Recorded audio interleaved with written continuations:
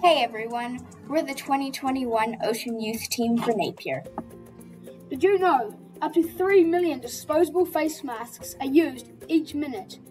How many of those do you think are being disposed of properly?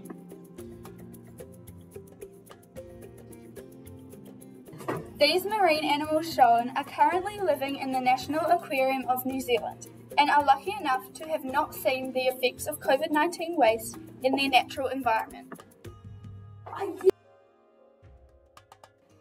Unluckily, animals in the wild are not as well off and suffer the direct effects of COVID waste. The main problem is disposable face masks.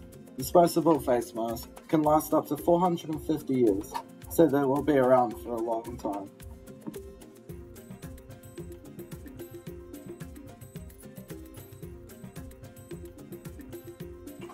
Poor Mr. Shark. Here's some ways that we can help prevent this happening to other animals.